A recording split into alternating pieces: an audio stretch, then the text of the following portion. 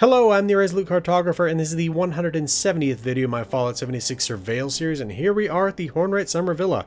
Taking a look at the map, it's here to the south of Summersville Lake, surrounded by all these other expensive homes.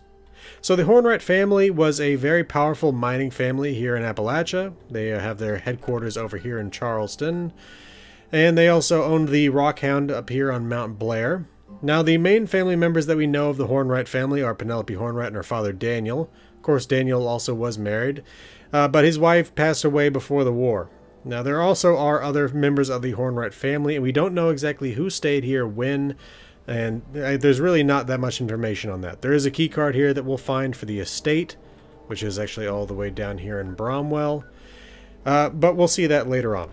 So why don't we go ahead and start talking about what we're going to find here. So, the enemies you're going to find, Liberator robots. Now, along with that, I have found a lone dog, feral ghoul, and super mutant at various times. I'm not sure why, but they seem to spawn back over there near the greenhouse. And again, it's just one at a time. I don't know why. Now, along with that, in terms of the collectible nodes you're going to be able to find here, we're talking corn, gourds, rhododendron, soot flowers, brain fungus, wood piles, and logs.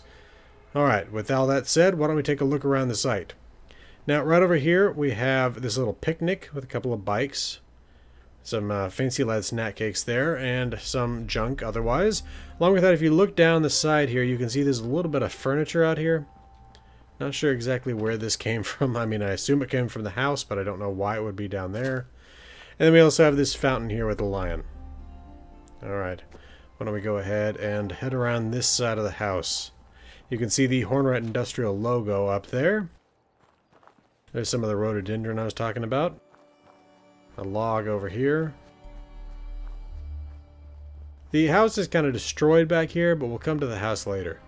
First, we're going to check out the greenhouse back here. More rhododendron. And if we come in here, you can see the corn I was talking about, and along with that, the gourds. Now, along with that, there's some fertilizer and some other junk in here. The clay pots, for example, the enamel bucket, and the garden gnome right there. And along with that, there's a container here with some junk. Okay, with that said, and there's the feral ghoul I was talking about. Again, it's just one at a time. It's basically right out here. Super mutant as well. Mongrel, I don't know. It's weird that you find these individual enemies surrounded by Liberator bots. Anyway, though, right over here, cooking station. A gazebo up over here, some soot flowers, more rhododendron. You can just come up in here. Not really anything to see here. Alright, let's head back down this way, and let's take a look at the house. Now, before we go in, I'm going to jump up on the roof. Now, I'm assuming you have to have a marsupial to be able to get to this lower roof. Of course, I'm doing this in the Fallout world, where I have a nuclear jump, so I can jump this high anyway. But there is a safe here on the roof. Level 0, and along with that I also have found a cap stash over here, but that's not a guaranteed thing. So let's get back down to the ground floor. Okay, back porch. Got some places to sit, got some wood piles, plants, broken wall into the living room, an ice machine, another chair. Okay, let's go ahead and head in the back door. There we go, we got a piano. We got some junk sitting around. We got a big hole in the floor. It's my cat. Desk right there. More junk. Yes, I know. Making a video though right now. Okay, why don't we go ahead and head downstairs. Right down here we have more junk. Wood piles. Potentially you can find a weapon mod plan right here. Alright. Weapons workbench. Along with that, this little table. And here we go, a armor mod plan. A armor workbench. Some junk, some binoculars. More junk over here. Some containers that can potentially hold junk. Then you've got the ammo box here. A security baton right there. Along with that, some brain fungus and a young woman. Now you can see that the items that she's carrying here, the worn veil and the damaged holotape, those are actually part of the Mistress of Mystery quest line. This character has not done that, at least not in this world. So that's something to keep in mind if you ever find one of them, and you can find one of them here. Now, along with that, there's a box of bobby pins over here. You can potentially find a magazine right here. Okay, we can come on over here. And there you go, Hornwright Estate Access Keycard. Again, this keycard can be used down here at the Hornwright Estate down in Bromwell. So just something to keep in mind if you need one of those. Now, along with that, over here, the steamer trunk for the location. And that really kind of covers the basement. A few collectibles, a few collectible nodes, a couple of workbenches. Let's head upstairs and back out again. Okay, now then, there's still one structure to look at here. Go out past the main structure. And there it is. The garage with the apartment over it. So we'll take a look at this garage first. Well, actually, wood piles and rhododendron. But going in here, we have a tinkerer's workbench. A bunch of junk over there. Containers for junk, containers for food. More junk. Okay. Going around the car, we can check out this garage. Which I keep turning this off because it seems like it's not bright enough. Coming over here, you can see there's a shovel and a sledgehammer. Along with that, there's some more junk. Container for junk. A weapons workbench. More junk. And a lead pipe right there. Alright, coming around, we can go to the back of the property. More soot flowers around here. And then we can head up and in.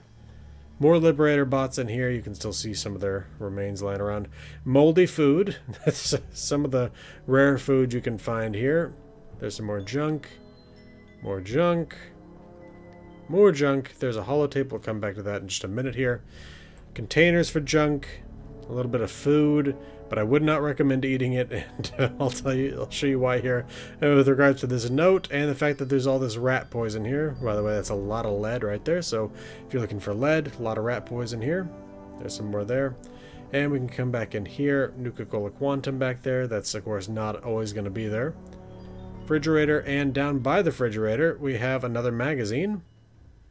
Okay. Kitchen. Another safe. Level 1 in this case. Desk. Little sitting area with lockers for some reason. I don't know. Maybe the workers were up here, but there's only one bed. I don't know. It seems kind of weird. Anyway, okay. Why don't we go ahead and read the note. Regarding the infestation. Wilbur, those damn kids are back, sneaking around and getting into my estate, little bastards. Make sure you lay some sugar bombs with rat poison and leave them out where they can find them. That worked the last time we had pests. My husband and I didn't go into the vault with Cassie because we weren't about to live like common rabble. Like some commune with quotas and an overseer dictator living above everyone. That's communist crap. The only people we have to care about are our own. You and the girls had better fix this or we'll see who finds themselves kicked out of here. Best, Mrs. Amalthea. So, the notions expressed in this note are obviously horrible, listing sugar bombs with rat poison to kill children, but along with that, who is Mrs. Amalthea? Because this is the Hornwright Estate. I don't know, it just seems kind of weird. Maybe the Hornwrights sold the place and it just simply kept the name. I don't know why it would still have the logo over the door, but anyway, along with that, why don't we go ahead and take a listen here to Kelly's holotape.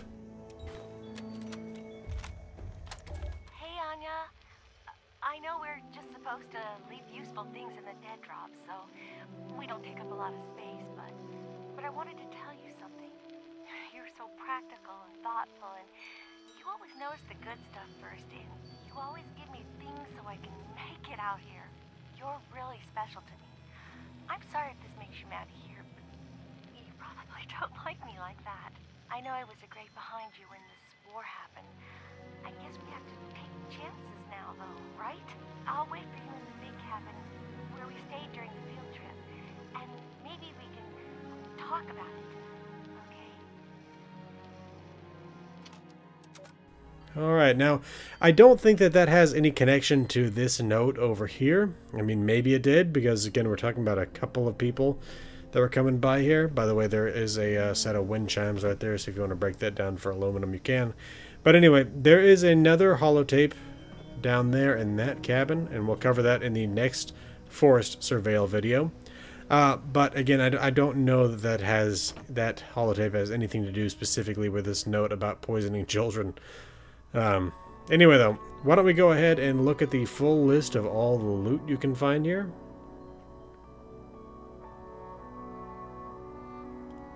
Alright, well, this has been the Resolute Cartographer. Thanks for watching. I'll see you again next time.